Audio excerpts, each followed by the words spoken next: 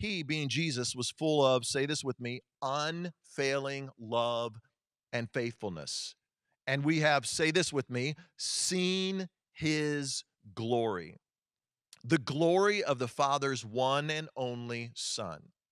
Now, if you've been a part of Core Church for any amount of time, you're going to know these three things that I talk about. But I'm going to come back to them because I think they're so easy and they're so practical, and it's something that God's calling us to do right now. Here's the first one I want you to write down is the word intercede. Intercede. Pray for your neighbor. Intercede. Pray for your neighbor. Because here's what happens. When you start praying for your neighbors, God fills you full of unfailing love for your neighbors. Like right now, as we said earlier, when we started this morning, we're praying for hundreds of people. You've turned in hundreds of names of neighbors and coworkers and friends and family members that don't know Jesus. And if you've not had a chance to do that yet, I want to encourage you to go to corechurch.com, or excuse me, go to Core Christmas, corechristmas.com, scroll to the bottom, send in the names. We're praying every day over every name that came in all during this Christmas season. We want to join with you. We want to pray with you.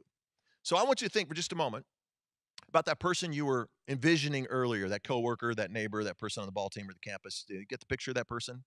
Here's what I want you to do. I want you to share with somebody wherever you're gathered. I want you to turn to somebody wherever you're gathered. I want you to share about that person, okay? I'll give you just a moment. Just do that right now. Now, I realize when we did that, for some of you, it might have been a little bit awkward because you're like, I don't really know anyone that doesn't know Jesus. But that's why I want to encourage you to start with prayer. Because here's what prayer says to God: I'm available. Now make me aware. I'm available. Now make me aware. So intercede, pray for your neighbor. Here's the second thing I want you to write down: invest. Invest. Do good to your neighbor. Invest. Do good to your neighbor. Like Jesus, be faithful.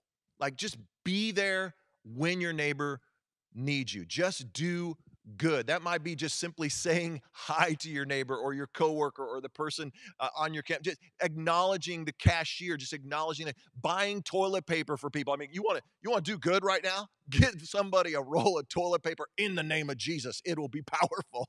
I mean, that's one thing we all need. It's just so practical in doing good. When you begin to pray, you begin to do things intentionally in the name of Jesus. You don't even have to mention the name of Jesus. Like yesterday, I was out working in the yard and my neighbor was putting up a fence and had a couple guys coming to help put up the fence, and they were trying to dig out the ground, and good old Oklahoma clay snap. Heard the shovel go snap, and I look over. The guy's got a little part of the handle of the shovel, and he's just basically trying to dig out. It was just the small little part of the shovel. And I said, "Hey, man, do you need a shovel?" And he's like, "Yeah." So I went to my shed, I grabbed a couple shovels, and grabbed a pickaxe and handed it to him.